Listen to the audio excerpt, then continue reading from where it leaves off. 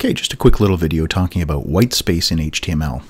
Now, the browser is designed to read and render HTML. In HTML, whitespace is ignored.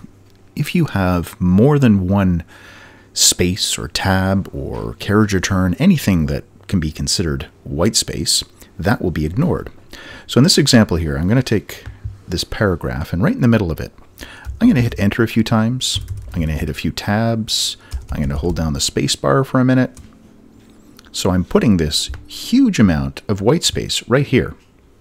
I save the page. I come back over here. I refresh the page. I still don't see it. If I come in and I view source on the page, so we'll inspect this.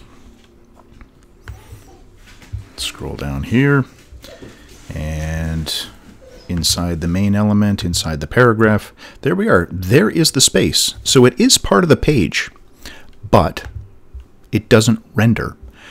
HTML, when the browser reads it, what it does is it looks for any place where there is multiple spaces, and it will compress those into one single space. It doesn't matter how much you put, there will be one space.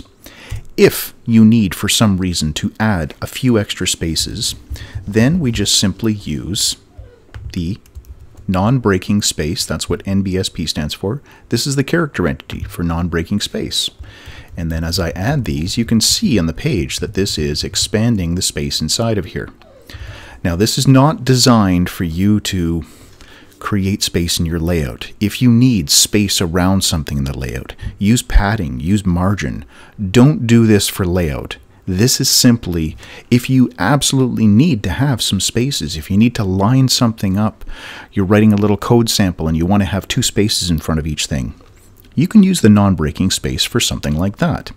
If you want to have a carriage return, if you want to jump down to the next line, you can't do that with the single space. Got an extra, there we go.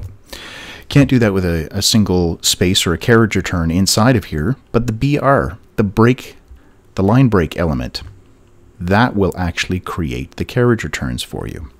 So use an actual element if you need to jump to the next line.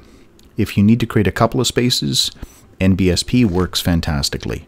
If you need to create space in your layout between different elements, use padding or margin. And that's it. That's whitespace and how it gets rendered in HTML. Hope that helps you out at some point. If you have any questions, feel free to leave them below. And as always, thanks for watching.